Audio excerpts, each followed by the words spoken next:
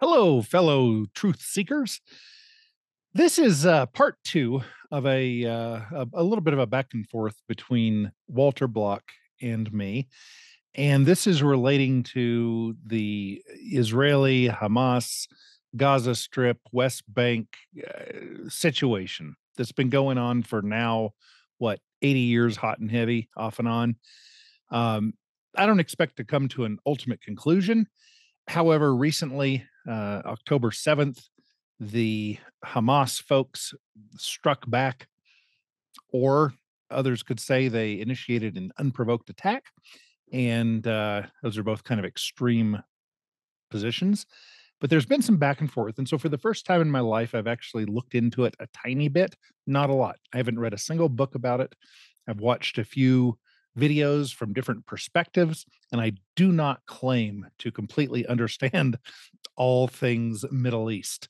I'm not an expert on stuff going on.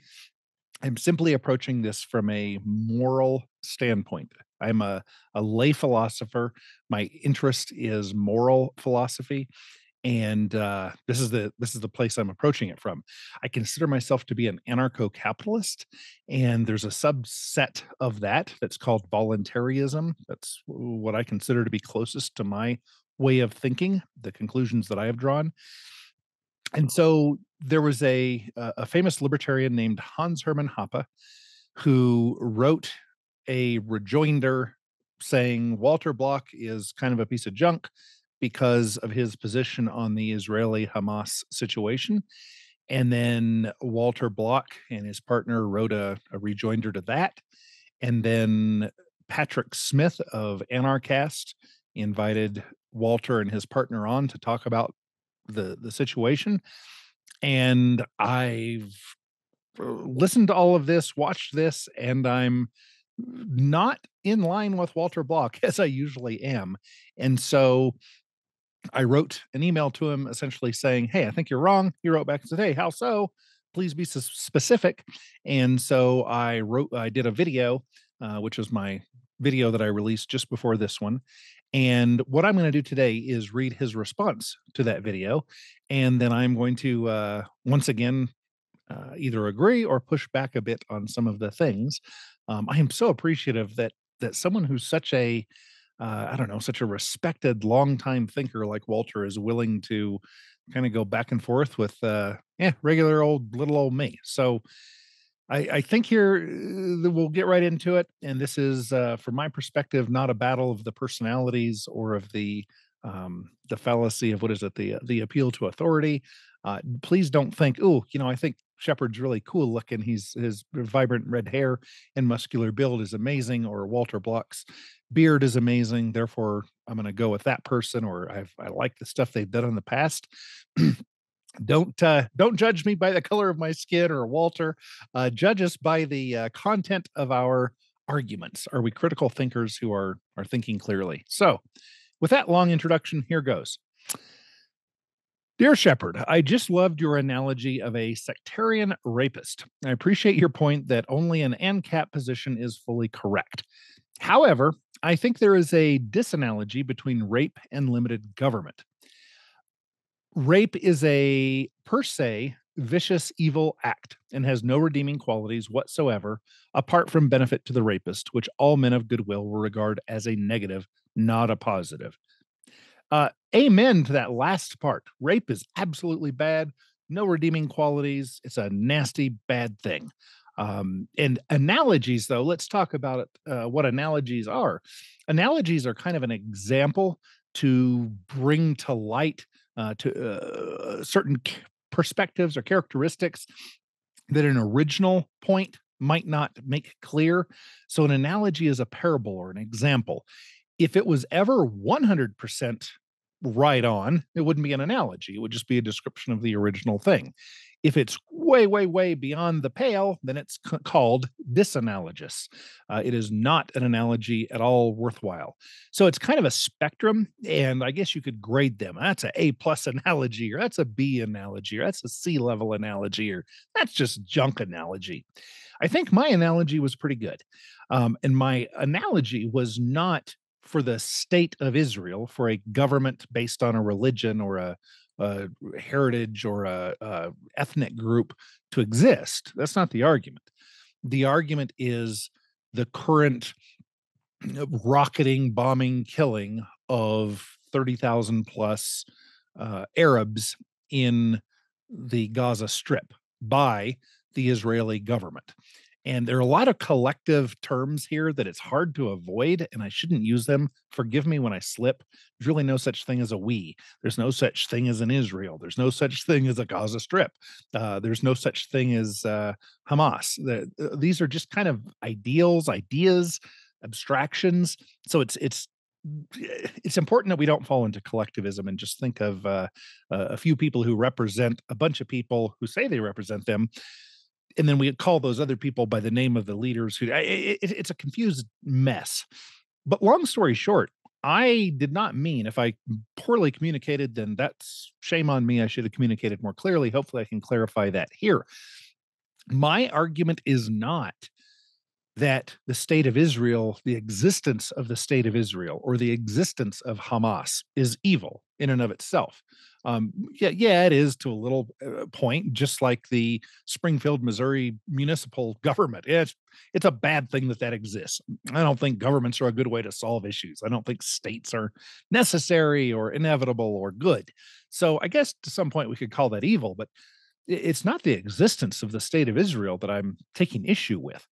If there was just some state that existed and said, hey, we're kind of a religion and kind of a state and kind of an ethnic group, and we just want to be really cool, and here we are, that's fine with me. And if another group started up and say, hey, we're kind of a religion and kind of an ethnic group and kind of a state and kind of a government and kind of a movement, and we call ourselves Hamas. Okay, that's cool. Enjoy.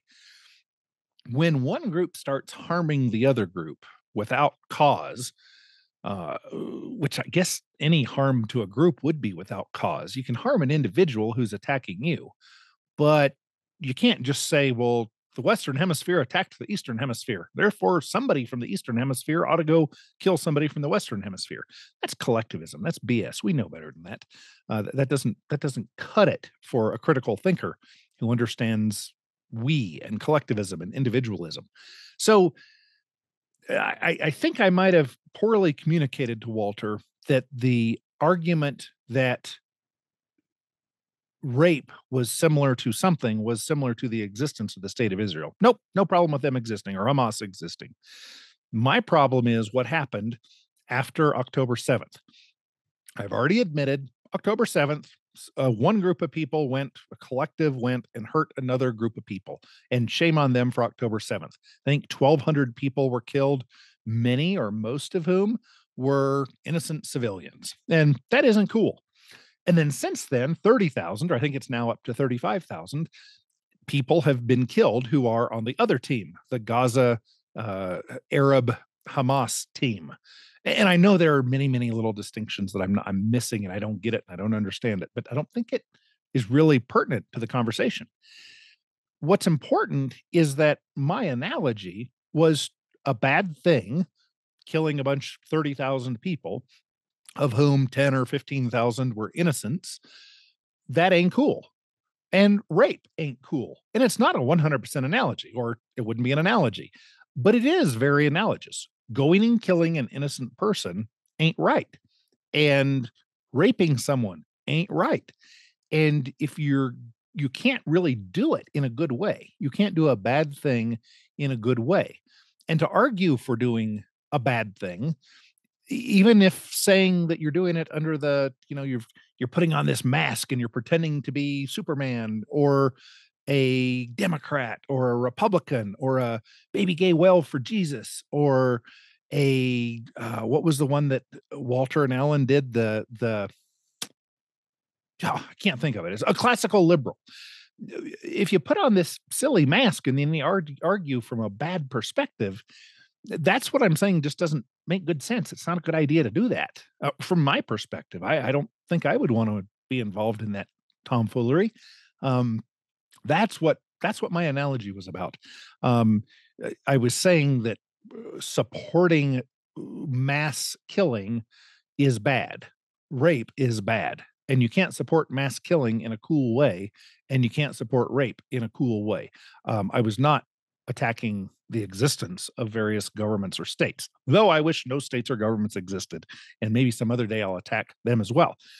Um, Now, I'm going to continue with what Walter wrote. In sharp contrast, limited government, minarchism, classical liberalism is not simply a pure, unmitigated evil.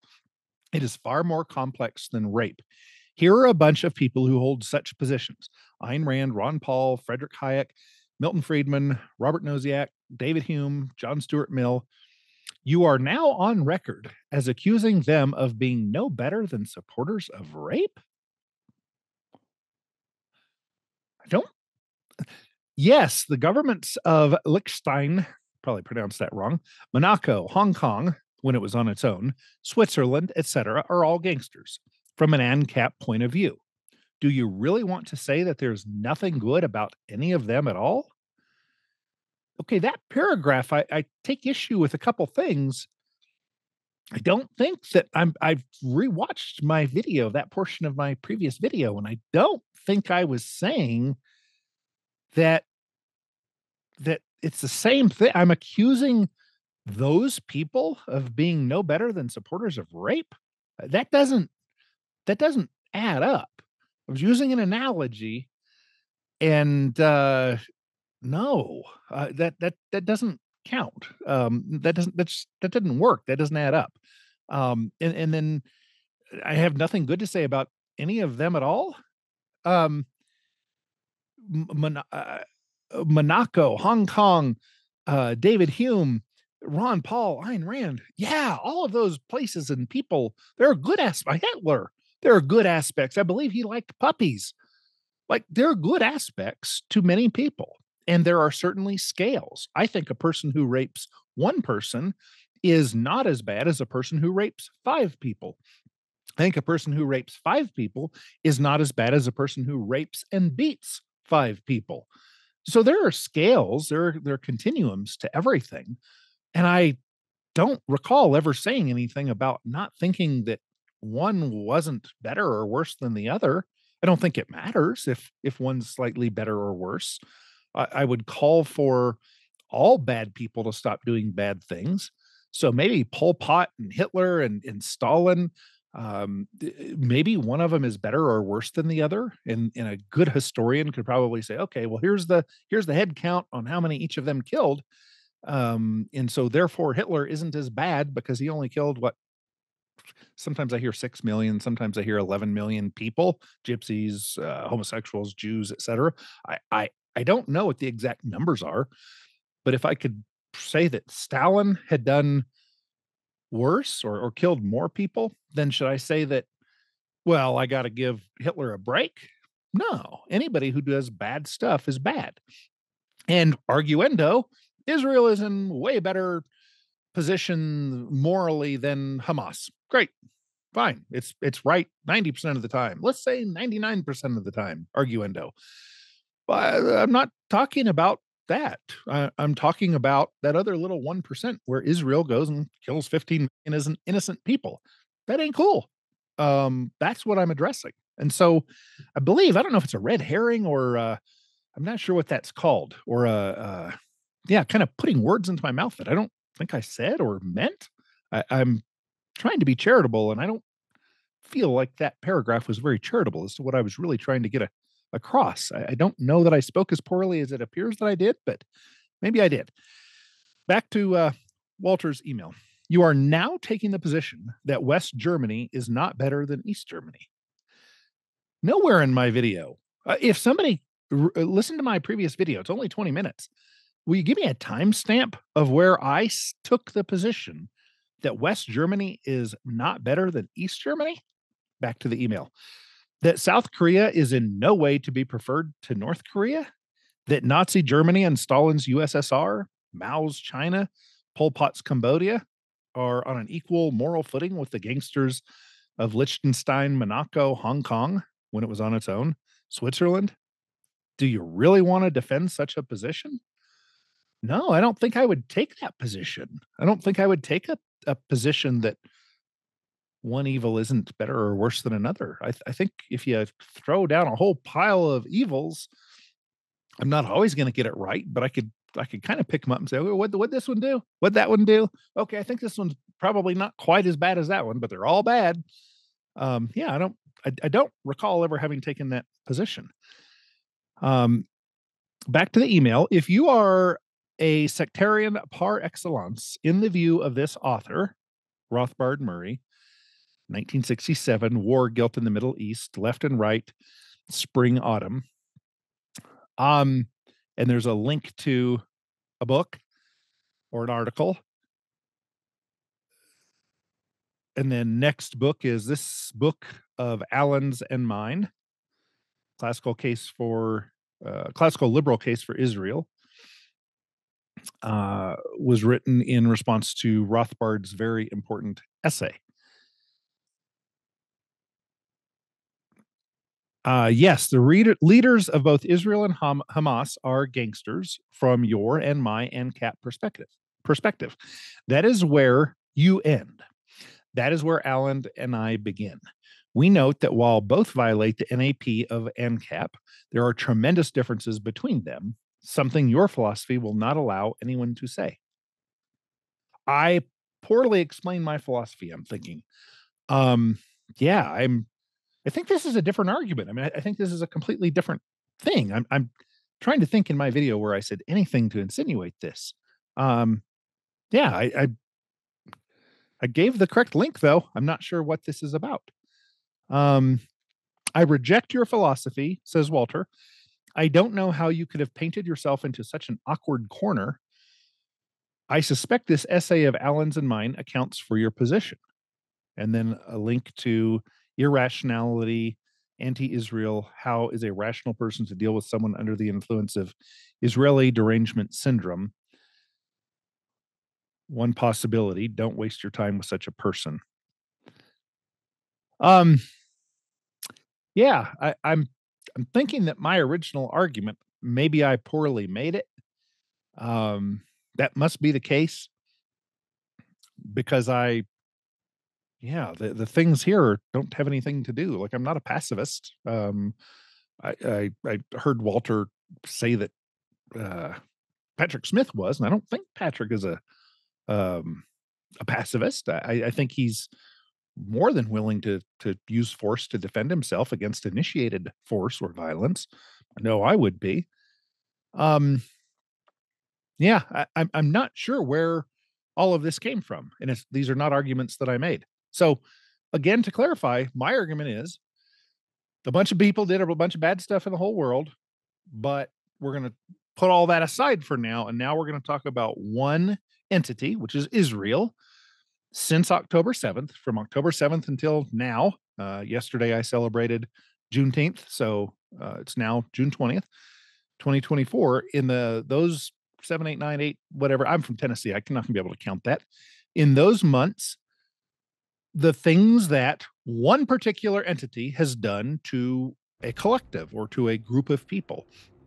And I'm saying that it ain't right. Meanwhile, there were many rapes and murders and stabbings and all kinds of things. People wearing spandex who do not have the bodies to wear spandex. All kinds of really bad things have happened. But those are all not what I'm currently addressing. I'm currently addressing it isn't cool for Israel to blow up a city block or a hospital or an apartment building or a house with a bunch of innocent people in it because there's someone who they suspect or know. Let's even arguendo say they know there's a bad guy in there who wants to hurt his enemy. And they want to kill that person. And that person is using innocent people as human shields. I'm saying it ain't cool to blow up a city block to kill a bad guy. That's in essence my argument. So yeah, I don't want to keep repeating myself. So yeah, that's where I come from. I don't know what else to say. I think that's it. Thanks for listening. Thanks for watching. If you find my thinking to be an error, please point it out. And timestamps sure help. If you could just say, somewhere between minute 3 and 4 of your last video, that's where you went astray, Shepard. Okay, I'll go rewatch that and see what I did. I'll examine myself and think, hey, did I have some stinking thinking going on? and I'll try to think about it more critically. So thank you for helping me think more clearly. If I'm wrong on this, boy, oh boy, do I need to know. I would very much appreciate somebody letting me know how I'm wrong on it.